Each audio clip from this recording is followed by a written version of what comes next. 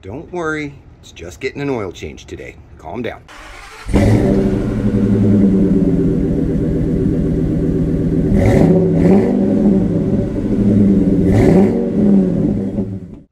So allow me to start this off with an apology for the extreme lack of content lately.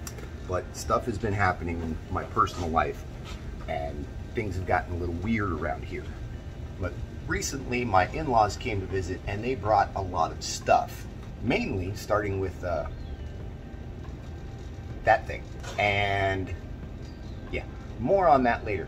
Recently, I actually just switched jobs. The company I'm now working for, they're based right here in Weatherford, so I don't have to drive as far for work, which is amazing. And I get weekends off, which today's Sunday, so awesome. I get time with my family, which makes me really happy. Check that out, butterfly just landed on my shoulder. Go away. Also recently, we just hit 500. Yeah, that's it, 500 subscribers. Yay! And to celebrate hitting 500 subscribers, I was trying to come up with some sort of giveaway contest thing, but so few of you comment on these videos that I think the first person that comments on this one will get a free Shift Head sticker and a stack of cards to pass out to their friends and or family if they're into that. But yes, today the excursion is just getting an oil change, and I'm just going to go through it and make sure everything's tip-top. Because in a couple of weeks, we're going to be taking a camping trip with that trailer. And I just want to make sure everything's good. But the main reason I'm changing the oil is because I can't remember what the mileage was when I finished rebuilding the top of the motor. And I figured, well, what the hell, why not?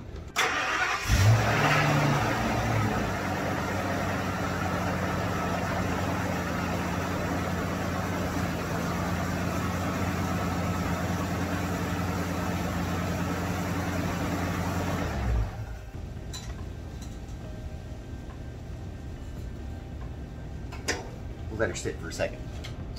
And 6 quart sticks are just at the line.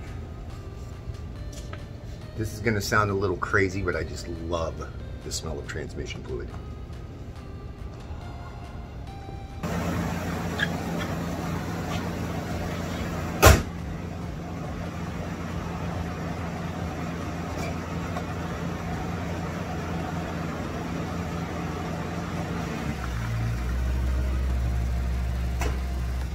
And as far as the trailer goes, yeah, it's a toy box, and it's really nice. I'll show you around the inside some other times, because right now it's a mother-in-law's quarters, because my mother-in-law is still here. She's flying back here pretty soon, back to California. But eventually they're gonna move out here to Oklahoma to be closer to the grandkids, which is gonna be nice, because then I'll have babysitters all the time. So let's talk about this rad little beast for a second. It's a E-Z-GO Marathon, I think. Not exactly sure on what year it is, 1990, 1991, somewhere around there. But you know I can't leave anything alone. Had those little things on it, and the front end is out of alignment, and I got to do something with that. And it just tore up the front tires like you wouldn't believe after my son drove it consistently, hours at a time for days. To make it street legal in Oklahoma, I had to add turn signals, that stupid little thing, and it's supposed to have a windshield. And when my father-in-law brought it, this windshield was in one piece, but my son took it off a curb and cracked the windshield. And when he took it off the curb, there was a buggy whip back here. It bent the mount for the buggy whip, and it was tilting forward. And I went to go take the mount off, but he hit the curb with the threads, and it jacked up the threads for the whip, so it snapped off. But I got a new mount coming for that. But I got these wheels on it, and it looks super, super fancy. Got a new windshield coming for it, and I've got some rock lights coming for underneath that change colors and pulsate and glow and all that. But yeah, this is pretty cool. Check this out.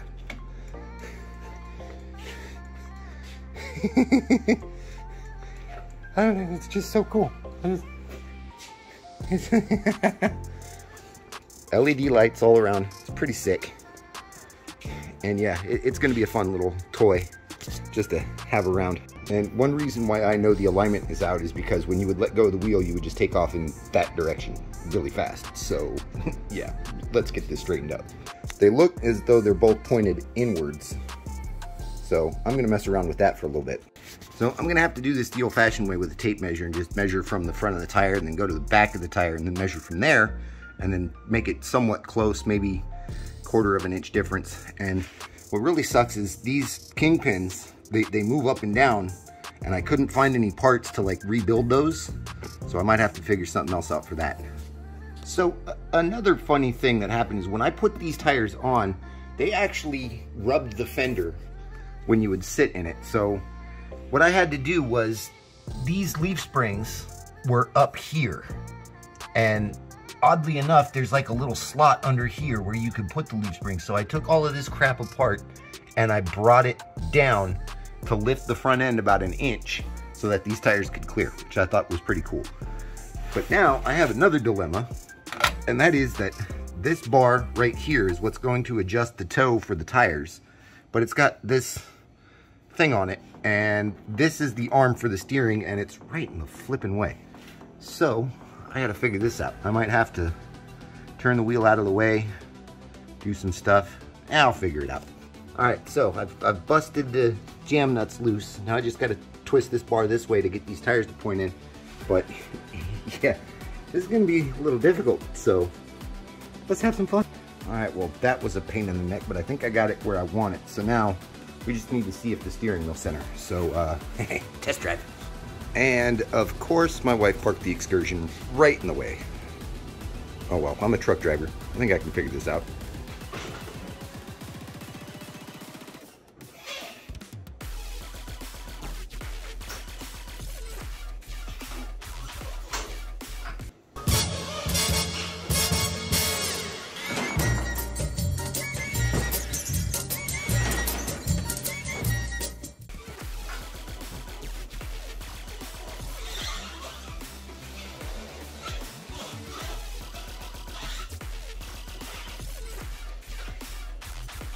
Yeah, baby!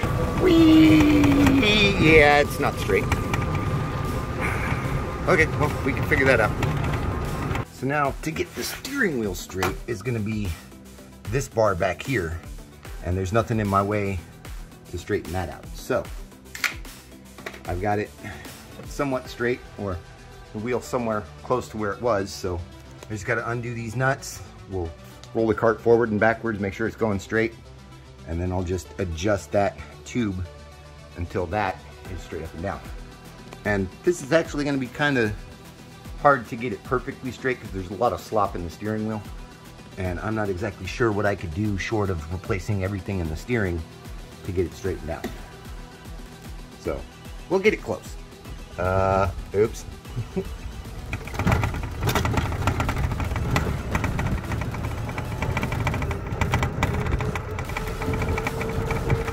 And she's still off a little bit, but it's not pulling to the right like it was. It's a tad off.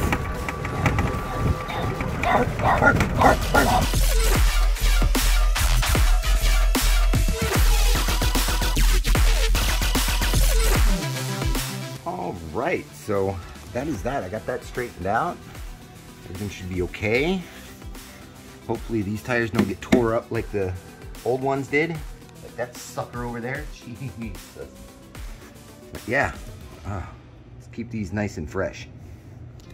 Anyway, I think that one's gonna do it for today. Thanks for watching. Catch you next time. Ooh, doggy.